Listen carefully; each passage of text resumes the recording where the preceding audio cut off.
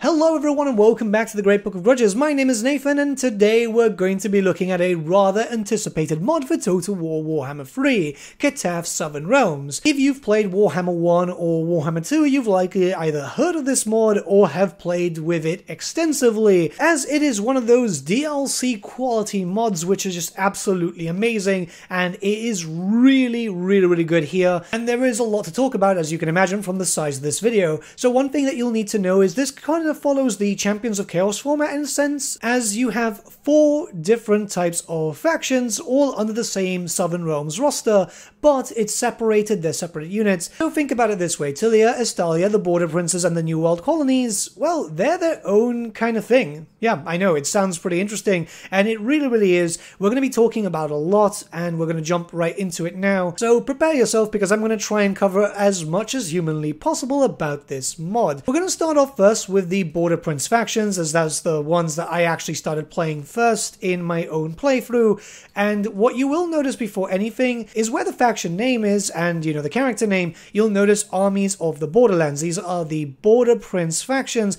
and it will say that they're a jack-of-all-trades roster of skirmishers, specialists, and cost-effective compromisers. So this means that every sub-faction group that you will be playing with this mod is kind of different, right? Anyways, this is the main group of the Border Princes, so Valmir, Gorsur, and we've got the following Lord and faction effects. The faction effects first.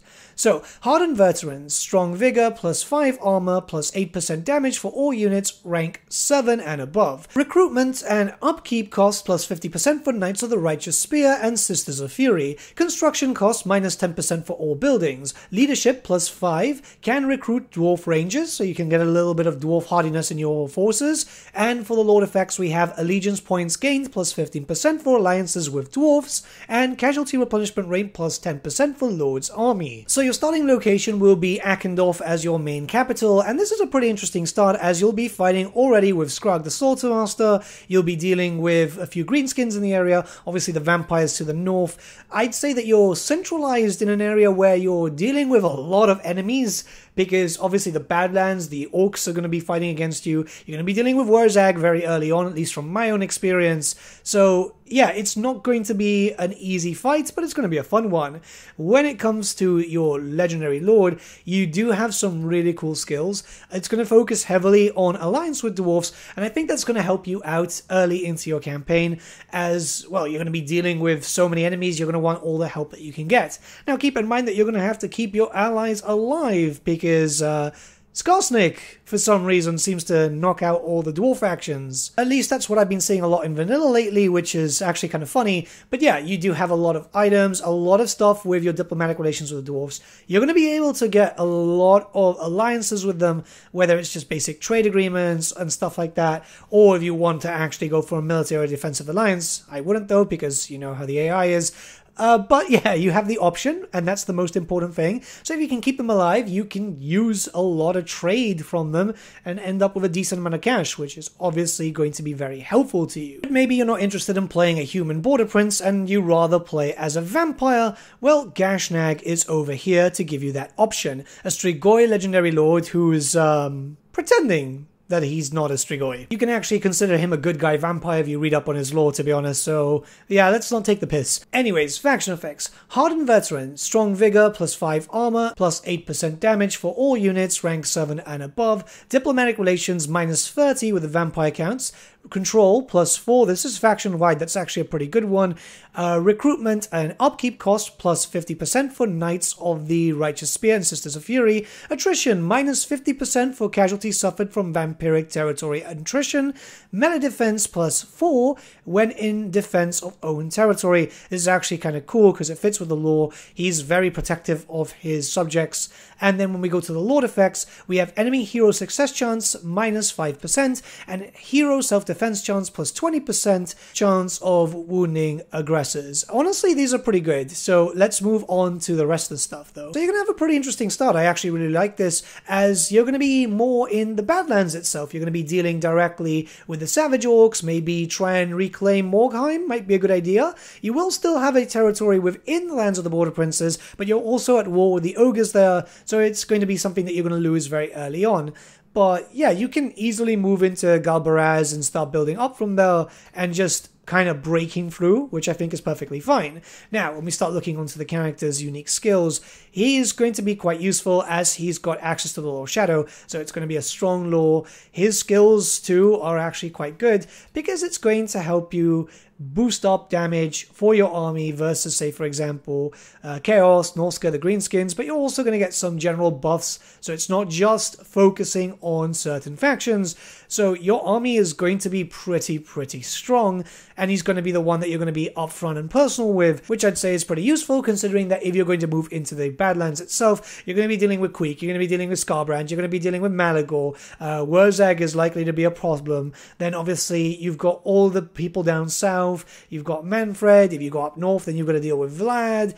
Yeah, you're going to be having to fight for a decent amount of time. Yes, the dwarves can be a decent ally, but like I said, they normally get knocked out early on, so having that extra strength is definitely going to help you out. Now, the tech tree itself isn't too big, and it's actually the same format for all the different subgroups, but just a few changes here and there, which obviously just makes sense. This kind of, again, works with like the whole Champions of Chaos format in mind, which I'm a big fan of. So yeah, we've got this one here. You're going to see this a lot because we will talk about all the other factions too, but yeah, it's not too bad. It's small, but the buffs are very large, hence why it's taking a decent amount of turns here. So 15 turns to actually get there, and then obviously you will be able to get some buffs up to be able to increase the speed. Even at 600%, I think it takes 3 turns each. But yeah, good bonuses all around. There's also a little bit of an experimental doodles thing there. That's for your tortoise tanks, which everyone can get, don't you worry. It's just going to take a while for you to be able to get it. But trust me, once you get them, you'll be fully aware because they are extremely powerful. So we're going to move on to Estalia now, and you'll notice at the bottom left hand you can see armies of Estalia are reliable and heavily armored roster with versatile conquistador style units. This is good. Again, you've already seen a big stark contrast with the Border Princes one, and you're going to get that 2 more times after this anyway. So when we look at this character, we have Lupio Sunscryer, and the faction effects are as follows. So, Hardened Veterans, Strong Vigor, plus 5 Armor, plus 8% weapon damage for all units rank 7 and above. Collect Tribute Commandment, additional tax rate plus 5%. However, there is a negative there. Collect Tribute Commandment, Public Order minus 3. When we go into the Lord effects, we have the following. Range plus 20% for Gunpowder Cavalry and Infantry units in Lord's Army. Control minus 4 for Local Province. He's going to be a character that you're going to want away from your areas unless you can keep it safe. Upkeep minus 10% for Adventurers, Royal Guard, Raiders and Lancers in Lord's Army, and finally income from all buildings plus 20% in Local Province. He's gonna make you money, but you might have a few more rebellions in your hand. And the Estalia faction begins in, well, you guessed it, Estalia. You'll start with control of the Estalia province, and you'll be, well, already at war with Morga the Shadowgave. That's going to be a little bit of a problem. It's going to be a quite tough fight at the beginning. You still start off with a decent army though, and then obviously you're going to have to eventually deal with Ikit Claw, who will likely take Tobaro from you within a few turns. However, if you can take out Morga quite quickly, then you can go back and reinforce Tobaro, and if you're lucky, you should reach there in time. It just very much depends. But yeah, it's a pretty good start, and this one was already expected. So when we move on to the skills that this character has, this character is very melee based, but he's got some pretty interesting skills. Helpful for moving across the sea, lots of bonuses for actually moving across the sea, income from ports faction wide, all these usual stuff, extra bonuses when fighting against Bretonnia, as you're likely going to be dealing with Bretonnia early on. You know how this game starts piling on with the anti-player bias and so on. But yeah, pretty good bonuses all around.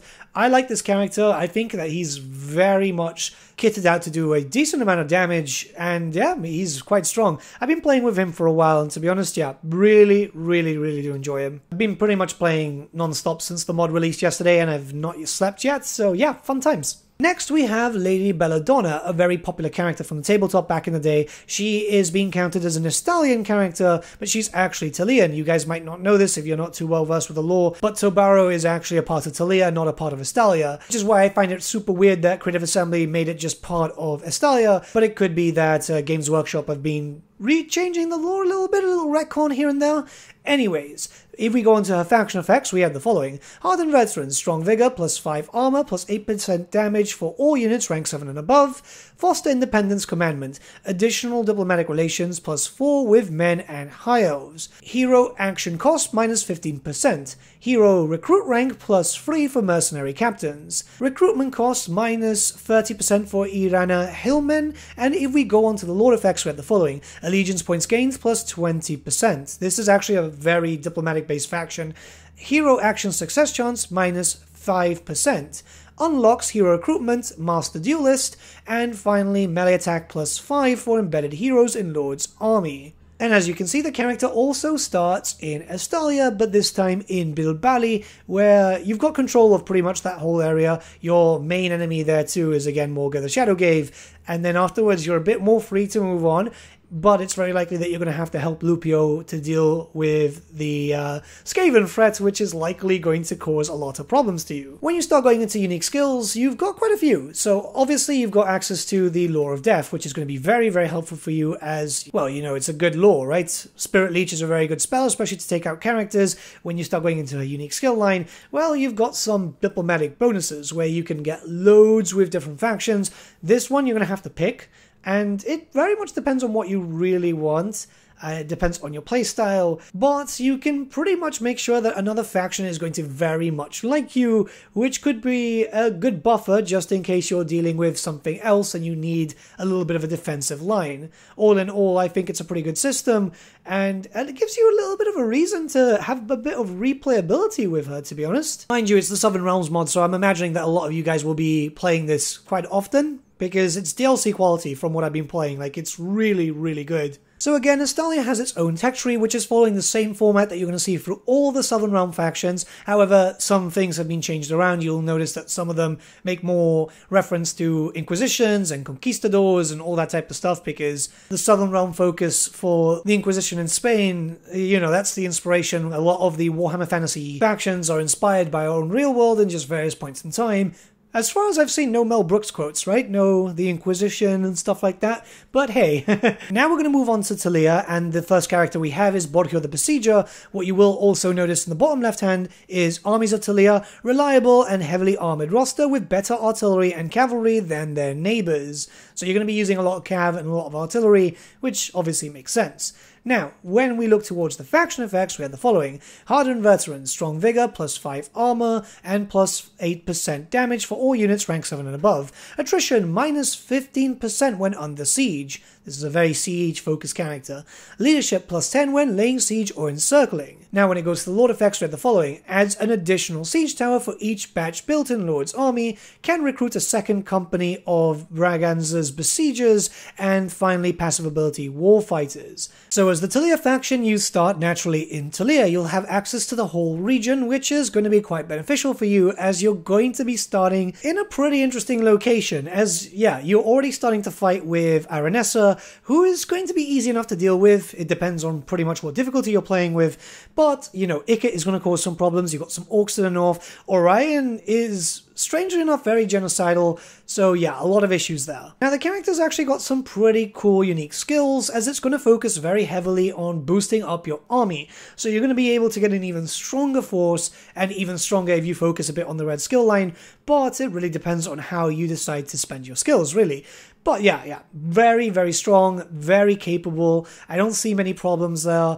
You've got access to quite a few items too, which are going to make you very, very powerful. There's a lot that you can do with this character, and you can tell by the stat line that he also means business. He's there to do a decent amount of damage, and he does a pretty damn good job at that too. I do say that he's one of the better ones if you just want a more, I just want to smash stuff campaign, because, yeah, fun.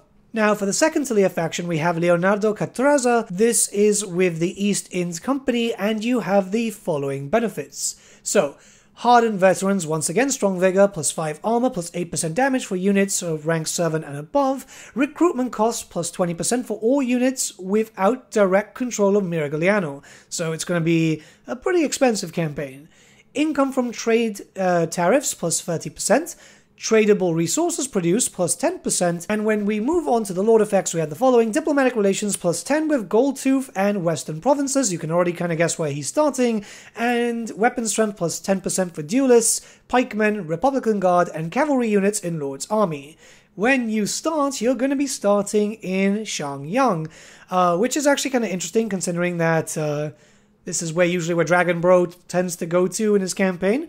But yeah, you're starting in Grand Cafe, which means that you're getting a different type of campaign in case you want to play another Southern Realm campaign, but you don't want to be in Tilea, Estalia, the Border Prince regions. There's so much replayability because there's just so many different areas, and I really, really do like this. I think this is going to be a very, very popular mod. I mean, it's expected anyway. Replayability, especially when factions are introduced, is always good too. I'm imagining that he'll probably be moved to Ind in the future when it eventually opens up, considering that the name is there. Anyways, when it comes to unique skills, you have to boost up your forces. You're going to be boosting up the reload time reduction, extra leadership. You're going to be able to get enemy leadership down, get more casualties, but you're going to increase up, say for example, your Lord upkeep. There's a lot that you can do here actually. It's a pretty interesting character. I do love the implementation of all these characters because you can definitely see that, yes, they've got bonuses, but they've got a few negatives too, which kind of just like evens everything out. And hell, right now we've only really been talking about the lords and just a little bit of faction stuff, not even going too much into detail with it. After this video, I would play some more, but I do need to get some sleep. And as you can expect once again, yes, Tilea does have its own bit of a tech tree. Again, small one, but expected, and it's going to take a while to get to, but a few changes here and there. It's important to note this because you might come back from an Estalia game and go, oh, I want to try Tilea, and then realize that you're getting the wrong bonuses because it's just the bonuses that you had with Estalia aren't there. Or you might just have some better bonuses from this. Either way, you're still going to have to spend a decent amount of turns for it, so it's going to take a while for you to get up and running. This is usually how I feel with the Southern Realm campaigns, that you started off a little bit slow, possibly a bit weaker, so you're more susceptible to be damaged against, and then boom, you're getting stronger. And finally, we have the last faction, which is the New World Colonies. These are the colonial armies. As you can see down here, we got Marco Colombo, Jack of all trades roster that combines many of the individual strengths of the homeland with fewer of their elites. So yeah, it's going to be a bit of a mix. And if we look into the faction effects, we have the following effects. Hardened Veterans, Strong Vigor, plus 5 armor, plus 8% weapon damage for all units rank 7 and above. Recruitment cost, plus 25% for all units outside of coastal regions.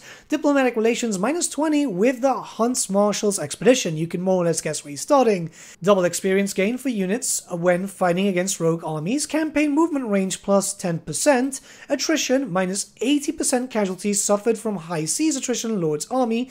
Leadership plus 10 when fighting against rogue armies, and for the Lord effects we have campaign movement range plus 8%, so you're already getting a lot of movement with this character.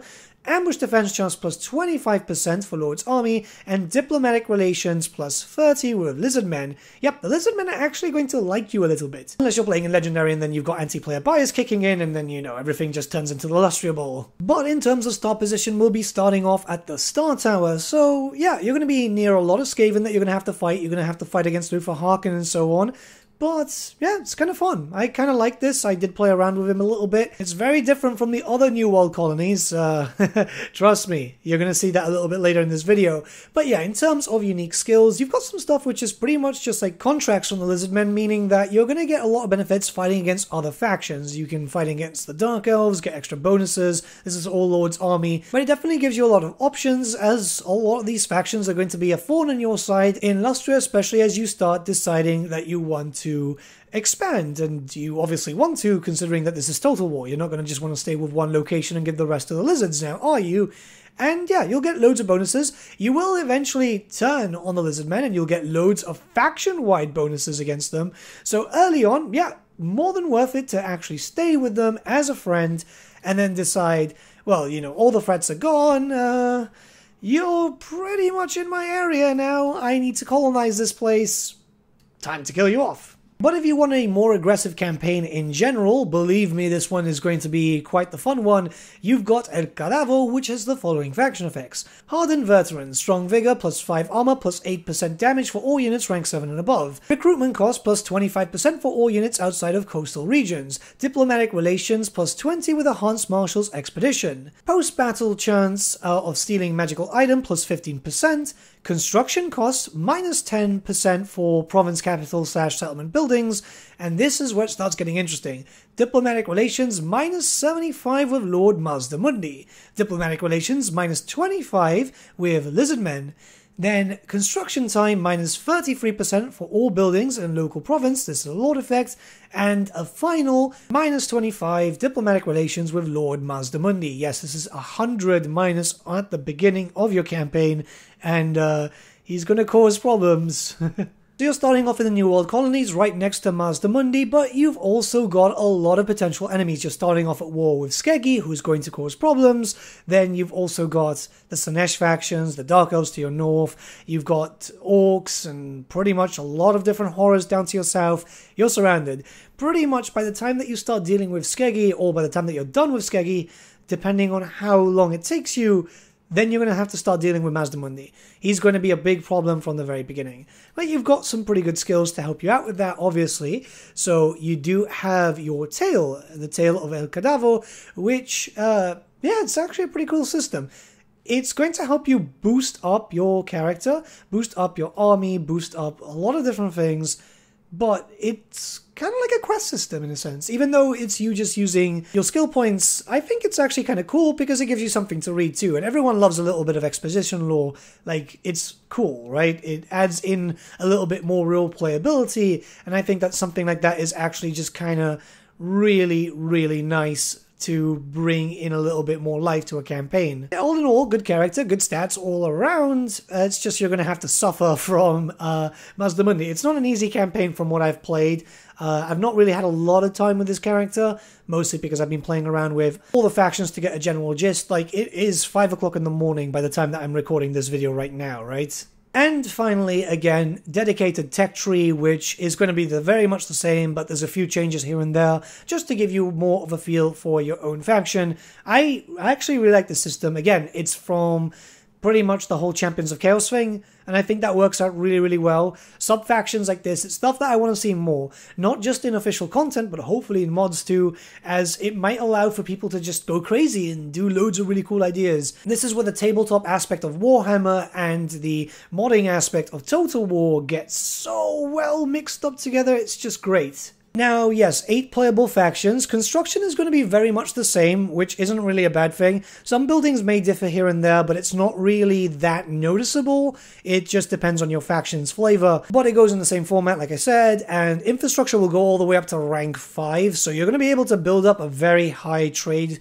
empire, but then again that's expected because you are the Southern Realms and a lot of traders are known through that region. Some of your basic military buildings you can only build one in that region, so you can interchange, kind of like Cafe, but it's more of the case of you're going to need multiple areas if you want to get these, and you will notice a lot of your buildings are very much tied to going up to tier 4 and tier 5. So if you want the best of the best, you're going to need a lot of capitals more than anything. Like, yeah, there's a few good things that you can get from tier 2 and 3, but yeah, you know, you want the good stuff, right? It's going to have to make you plan a bit more, I guess. It depends if you want this major city to be a trade hub or a military hub, or maybe a bit of both, but definitely you should start focus on taking the major cities when you start attacking new provinces, as, yeah, you want this stuff. Also keep in mind that yes, there are landmarks around the area and there are resource buildings that you will greatly benefit from, so those have to definitely be targets too. I don't know how you guys play personally, but I generally try to go for the main city first, as it always is a walled city, so it's a bit easier to defend, and that way I can start progressing and taking over the rest of the region. Also, it does depend on what way I attack, but I'll try to focus the main city. Now, all the factions will make use of a mechanic called Plutocracy, which is the Tomb King mechanic that we all know because it got reused for the Dwarves by Creative Assembly. And this is an interesting thing, right? Because you can get some stuff like, for example, being able to hire Master Duelists or Wizards, or even the other Lord option that we'll be going through later. This one you can get every 100 turns, or you can get some Companies of Renown, which is a new type of unit. You can get yourself some Strategies, which is going to give you some bonuses faction-wide, or, you know, just some general diplomatic relations with certain factions. You can get some weapons and items. All of this you're going to have to pay for, and yeah, it's not going to be cheap. You're going to need a decent amount of cash. You're playing as the Southern Realms, you're playing as mercenaries, and you're going to have a decent amount of cash coming in anyway, as long as you know how to manage your stuff. But it definitely helps to get some diplomatic relations going up. You're going to lose stuff though. So say, for example, if you get diplomatic relations with Bretonnia, you will lose upkeep for cavalry units. Well, you'll gain extra upkeep for cavalry units. Get some bonus relations with the High Elves, but you'll lose some with the Dwarves. There's also some other benefits depending on which one you pick. And in general, I like this. I like this system, especially the item stuff. It will get your characters to be a bit stronger, just in case that you might not be getting the drops that you might actually be wanting for certain characters. Now we're going to start looking towards generic Lord options. Mercenary generals are very common, and it's important to note that if you play as a mercenary general here and then with one in Tilea, they will have some different skills, but they'll generally serve the same purpose. So we're not going to go over all of them, or else this video is going to be about 2 hours long, and it's already around, what, 25 minutes at this point, and we still haven't gone over the roster? So yeah, melee character, the usual stuff that you're kind of used to. Very similar to the Empire General, but that's not a bad thing, as sometimes you want a proper type of melee character. If we move on, we've got the Pathfinders, and by the way, not all the Lord options are available to all the factions, so this is another thing of why replayability is going to be so good here. It kind of works again like Champions of Chaos, where you've got different mix and match. The Pathfinder itself is a range character, and you're able to boost up your range capabilities. You'll also be able to get a repeater handgun if you decide to mount him on a horse. I kind of like this. Different mount options sometimes will change your weapons. It's usually just giving you an extra range weapon and stuff, but I think that's kind of cool. So this is another example where I'm playing as Estalia now, before I was doing the Border Prince stuff, and as Estalia I've got access to Inquisitor Lords instead of Pathfinders, and these are very much like Witch Hunters, but a lot stronger, pretty good stats, able to be up front without too much of an issue. I like them. It's the idea of having so much of a difference, having all this to play around with. It's a great thing, in all honesty, because it allows you to just have some fun, get a little bit of theming, because these are factions in Warhammer Fantasy that we still don't know too much about. Their lore is being expanded upon recently, which is great, but even then, we still don't know really too much about Tilea, Estalia, the Border Princes, and even the new World Colonies on how they act in different situations and what their armies are and so on. Merchant Princes are for Tilea, and you'll notice that Tilea has a really cool thing with the Merchant Princes, where you've got 2 different blue skill lines, and those are kind of based on, you know, your economy and just general things like that. Again, really super cool, because you can have a Merchant Prince staying and being kind of like buffer for your areas, or you can have him out there doing some damage. He's more than capable, because the stats in general are just really, really good. It's definitely got a lot of that Tilea feel to it, as a lot of the mercenaries do come directly from Tilea, so you're expecting them coming in and out from here. And the High Eagle is a very special Lord option, which you'll get a chance to recruit every 100 turns, so it's going to be a while until you get others, but it's essentially a Warrior Priest Lord. Very, very good stats overall, so it's going to do a lot of damage. A decent amount of options for pretty much mounts and everything, really. It's pretty damn good. The only thing is, it's going to take a while. 100 turns will fly by if you're playing a long campaign, but how many of us actually go through 100 turns? It only makes it a little bit more special, though. When we go towards the heroes, we've got a few different options. So with the Hireling Wizards, we've got a lot of different laws of magic. Pretty much everything that's available towards the Empire. We'll likely get the missing laws of magic whenever we actually get them implemented for the Empire officially. And yeah, this gives you options. This gives you loads and loads of different options. So your playstyle will stay very much the same if you know how to use your magic. Mercenary Captain will act as your melee-based character. He's got a few buffs here and there, and you can also get him with a few bits of ammunition. It very much depends on how you want to use it.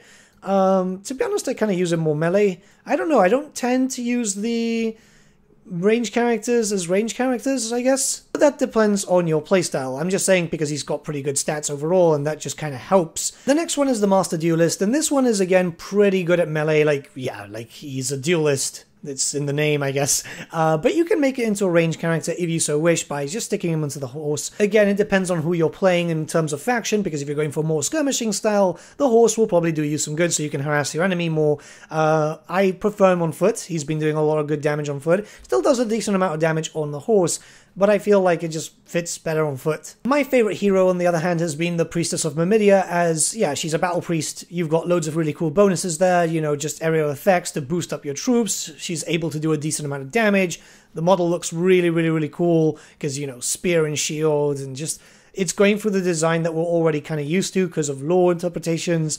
It's just awesome. There's so many options, this is the thing. You are completely spoiled for choice when it comes to, well, anything with this mod, that it's a little overwhelming, but in a very good way. Like, this video is not doing the mod justice, even though it's going to be close to about 40 minutes or maybe more, mostly because there's just so much. Also, there's something important to note. There are some other legendary characters that I haven't discussed in this video. Like, for example, this legendary character, because there's certain events that will pop up and you'll be able to get special things, and I think that's really, really cool because it gives you incentive to travel a little bit. As I needed to go to Margarita, which is fine because I'm playing as a Estalian faction here, and then I have to go down to deal with some Tomb Kings. There's definitely a lot of theming there, and you'll see that when you end up looking for the other stuff, like, for example, Lorenzo Lupo, who looks really, really cool. And I'm just putting a Knights in Carmine character there because I really like that knightly order. It is my favorite out of all the knightly orders, and he just looks really, really freaking cool. Like, I know it's not one of the most popular knightly orders, but just the red armor like that is just so great. I spent so many days and weeks kit bashing my own knightly orders, so seeing these guys here in a very similar style, it just brings a smile to my face. But now we have to start talking about the roster, which, as you can see, is absolutely gargantuan. Yeah, there's a lot of troops, and this is just to flesh out your faction fully, so it doesn't feel like, say for example, when a race gets added into Total War, where it's just feeling a little empty, like for example right now Kizev and Cafe. This is just pretty much feeling like a complete race. And I think this is really helping the faction feel fleshed out, especially when you decide to play. So there's a lot to talk about the units, and we're going to jump right in, as it's a very big roster. The best way to start is the Militia Spearmen.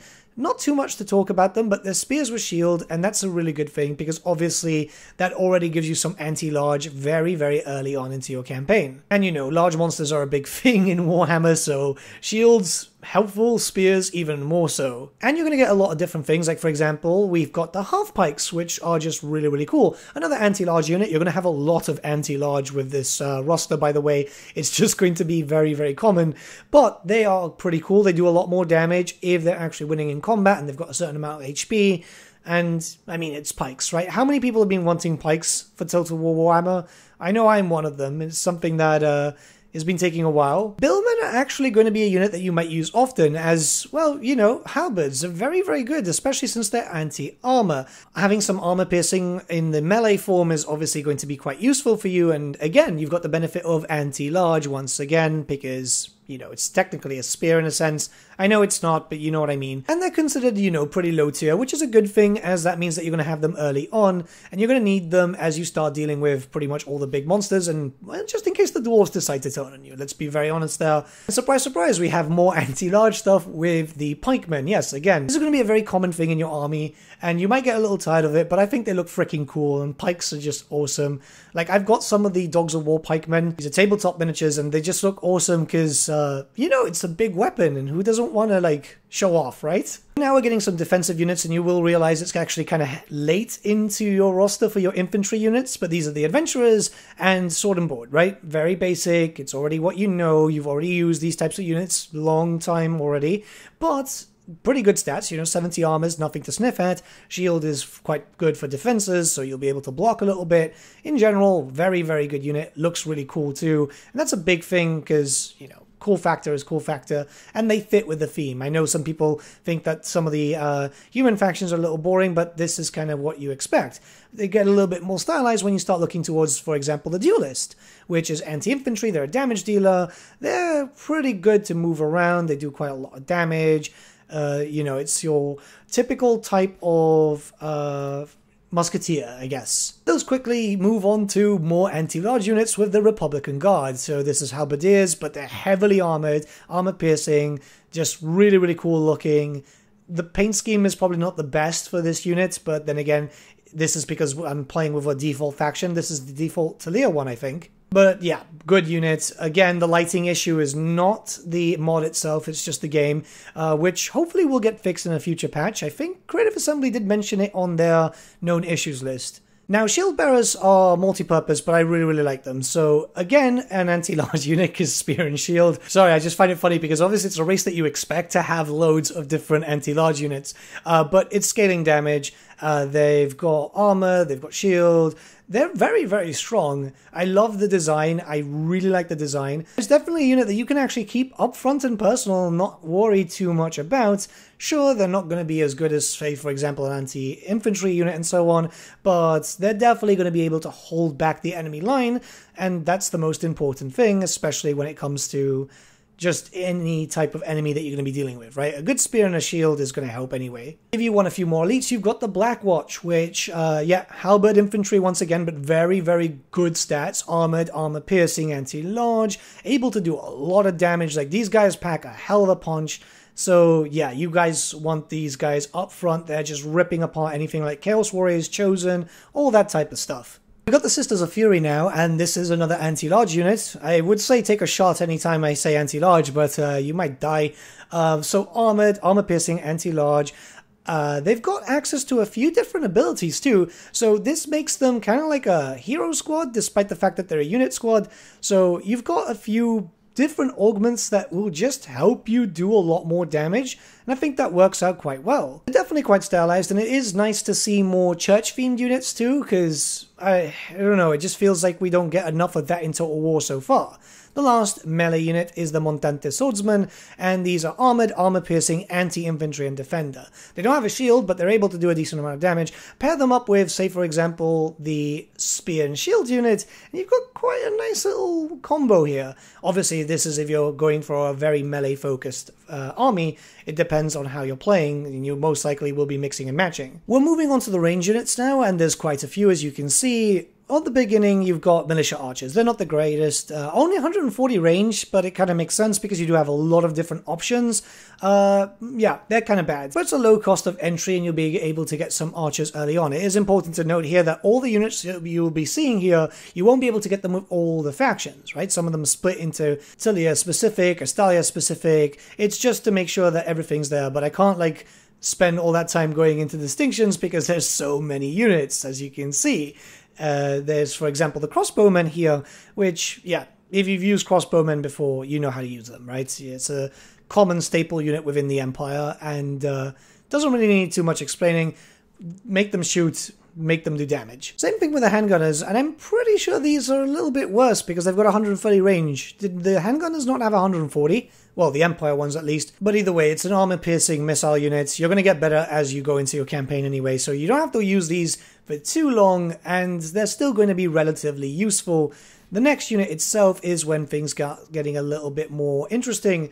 So obviously you've got the Border Rangers, right? 160 range. They've got Vanguard too, which is obviously very useful. They're decent in melee too, and they can fire whilst moving. So you're going to get a lot better use out of these units. You're going to have a lot more fun.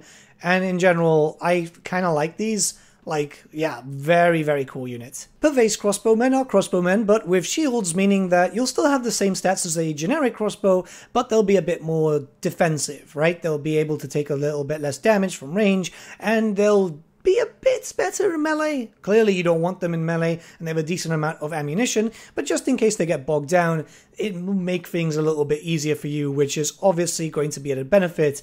Plus, they look freaking cool, right? I love these. They're just so awesome. When we move on, we've got the Iranan Hillmen, and these ones are actually kind of cool. So, another Vanguard unit. They're guerrilla units, so they're very good at, like, hit-and-run tactics, but they're not good at being, like, held down. They will start to crumble really quick. They've got a little bit of range. They've got some shields. It's pretty much just a buckler, but that doesn't really matter because I don't think bucklers have a different distinction in Total War, at least in Warhammer. But if you like using some skirmishing troops, this might be the unit for you. When we move on a little bit more, this is another cool unit. So these are just basically Kossars. They've got the axes, they've got bows, and you're already kind of used to playing with hybrid units if you've played with Kislev or, well, even a little bit of the High Elves, for example. So yeah, not too much to explain here. Armored, armor piercing, melee, they do a lot of damage, very good up close, but decent on the side too if you want to just use the arrows first. Royal Guards are what you're going to replace your handgunners with as, yeah, same stats more or less when it comes to the damage output, but decent in melee, and they've also got armored, so they'll be able to hold out their own. Again, very useful because there's certain factions that will try to flank you or will get to you as they'll start ripping apart some of your front line. So having your support also being very heavily armored, even though it's going to make your armies a bit more expensive, is still going to be beneficial to you, just in case they need it. And finally, we have the Swashbucklers, which are a unit of, well, pretty much just like militia units, right? Not great on stats, but still decent enough. Close quarter, infantry. They can fire whilst moving, and they can do a decent amount of damage, but you just want them up there, kind of like a harassing unit. It depends on what you want to use them for. I've not really been using these, if I can be very honest, but that's because I don't like the militia units, so it's the same kind of thing. But if we start moving on to cavalry, there's also a decent amount of cavalry. You'll start off with basic light scouts, which have vanguard, which is very, very useful, of course. And then everything starts getting a little bit more stylized.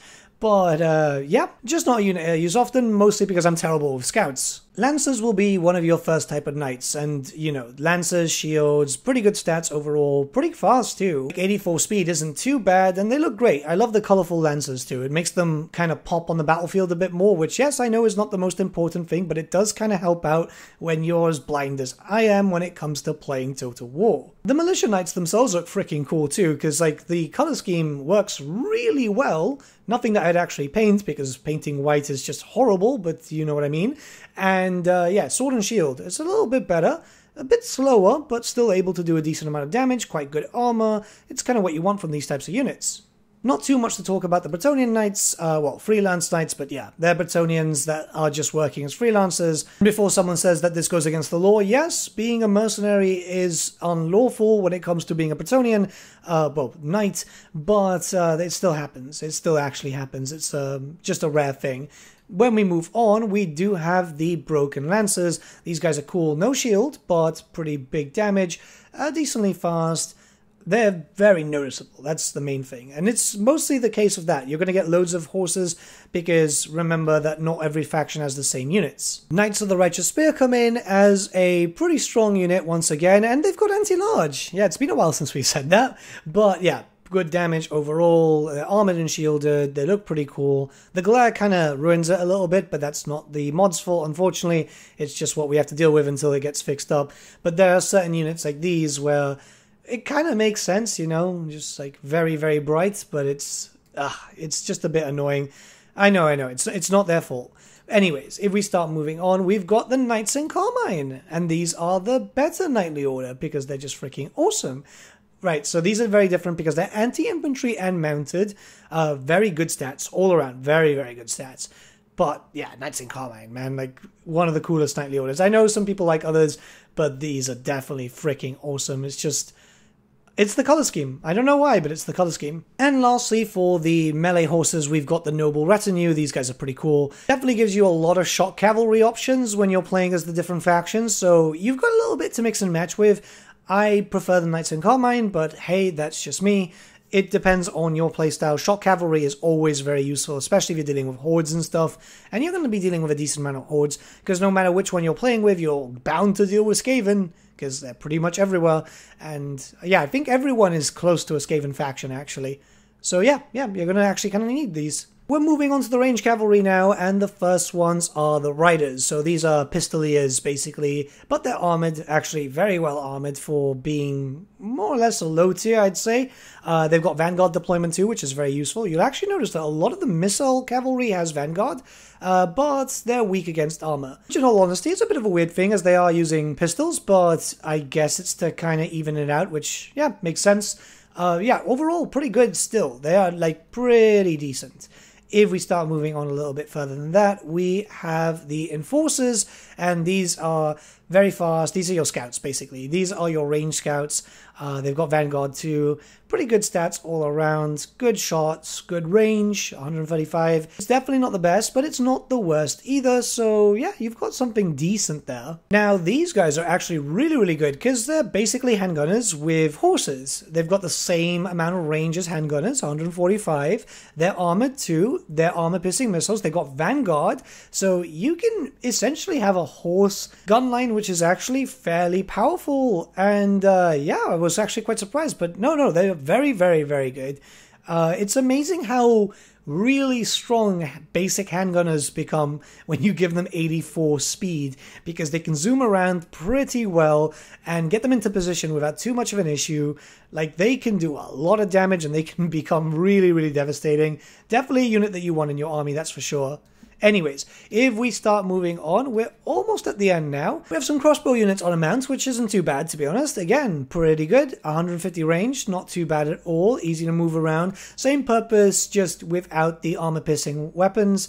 And yeah, still very capable about basically doing a lot of damage. And they're fairly decent armored too. So all in all, not a bad unit. Lastly, for range, we have the Paymaster's Chest Wagon, which kind of acts like a war shrine in a sense. It's got a few bits of auras. It's got a bit of range damage too. It's not a lot of range, but yeah, it's a war wagon. It's a hybrid of a war wagon slash war shrine, and it kind of works. I haven't really used them too much, mostly because for the life of me, I just don't know how to use a war wagon effectively. It's a bit of a weird thing, but for some reason, even after so many years since we've had them in the Empire roster, I just don't know how to use them well. Yeah, we got a little bit of artillery, so some basic light cannons and some mortars, stuff that you're already used to as, well, it kind of makes sense to have this. You're a human nation, and the human nations will make use of these types of weapons because it's just very common. And if we start moving on a little bit further, we've got the Galloper guns, which I absolutely adore. This is because they're light cannons, yeah, but you can move them around super, super quick. All you have to do is just click on the ability and they'll, you know, pack in and use the horse to move around with. I love the system. It's a unit that was in the tabletop. You could get it in the Dogs of War army way back in the day. And yeah, it's really interesting to see how more effective a cannon becomes when you're just moving them around. I forgot about the Tortoise tank, which is absolutely silly of me considering that this is a mainstay unit. So yeah, absolutely amazing, right? Like, this is your version of the steam tank. Very, very slow, but very, very powerful. It's got so much to do, and you can increase the capacity for your tech tree. It's going to be something that's going to take a while for you to get, but it's definitely going to be worth it. You're going to notice this. Like, you are really going to notice when you start fielding these on the battlefield. They are just so cool. I absolutely love them. These are something that we obviously had in the older version, but like, this is just so cool. But yeah, I'm not going through the Regiments of Renown. I'm not going through the special regiments units. I'm going to allow you to discover those, mostly because it is close to 6 a.m. now. I do need some sleep. And yeah, this is a very long video. I actually thought I was going to be talking for 30 minutes, but it's actually close to like 51. And I will say that this is a phenomenal mod. Again, if you've played this in Warhammer 1 or Warhammer 2, you already know what you're coming into. But it's so cool. It's already available for you to download. It was out yesterday, actually. So you can find it linked directly in the description below. You're going to want to play this. It's got so much replayability. We know for a fact that we're not getting any DLC until Q2, and this is a DLC quality mod. Sure, it's got no custom voice lines and stuff, because I think that it's just like impossible to do with how voice files are actually encrypted in Total War, but look at this. This is definitely something for you to play. You've got 4 factions in one mod. Well, 8 factions and 4 sub-factions, if that makes sense, right? So there's so much to play with, and it's definitely going to keep you entertained. With all that being said, let me know what you guys think about it in the comments below. I'm going to get some much-needed rest now. I really, really need some rest, and I'll see you all again very, very soon. Have a good day, and yeah. I'll let the rest of the battle play out. I'm playing against a randomly generated vampire count army, and I used a randomly generated army for myself, because I like testing it like that. When I'm going to do showcase for a battle, randomly generated seems better than min-maxing, you know? Our steeds are restless! To battle! Our weapons are yours! We are Sigmarters! Take them off! Awaiting orders!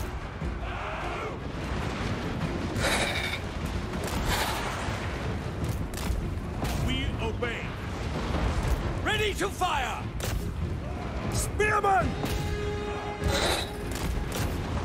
The Empire endures! For Heldenhammer! At speed! Attack! Withdraw!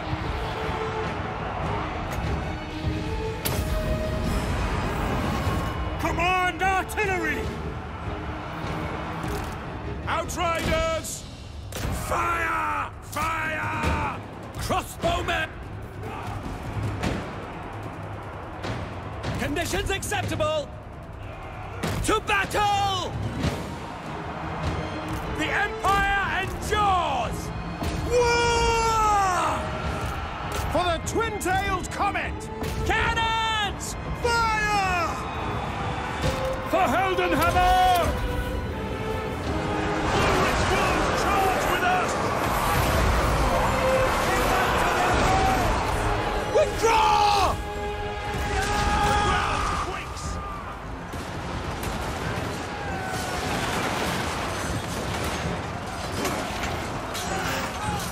Ulrich, save us! Outriders! Crossbow ready, General! Sigmar guides us! It will be done!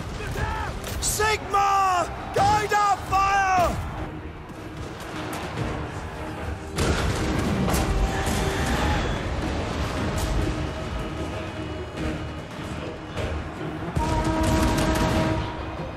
Sigmar commands! By Ulrich's wrath! The winds blow! We obey! Ready for war! Quickly! Kill everything! Handgunners! For Heldenhammer!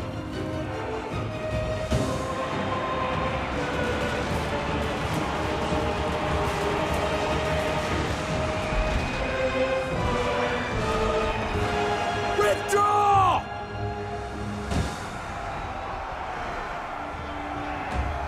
Ranging target! We serve the Emperor!